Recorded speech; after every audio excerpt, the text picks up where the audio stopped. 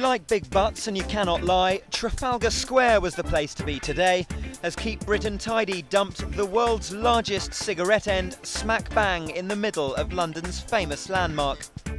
30 feet high and 1.5 metres wide, the massive novelty butt represents a very real concern.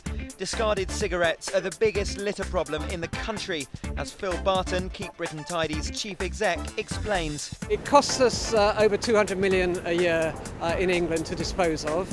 Over 3/4 of the streets in England have cigarette litter on them, and it's a problem which is growing fast. More than 2/3 increase in the number of reported incidents since the cigarette ban came in. So it is a significant problem, particularly in town and city centres, but it remains a problem in rural lay-bys and pretty much everywhere in the country.